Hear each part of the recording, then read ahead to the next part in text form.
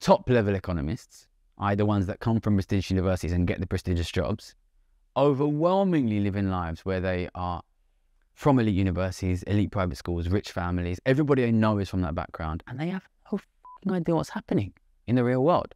They've got no idea. So you have this whole world of economics where nobody knows what's happening in the lives of ordinary people. It is crazy.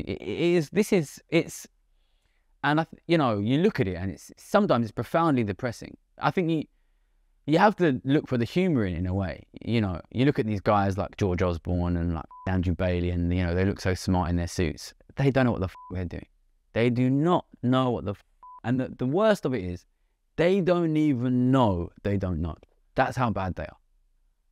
That is seriously this, and no good trader in the city gives a about it. We know that they're a bunch of idiots.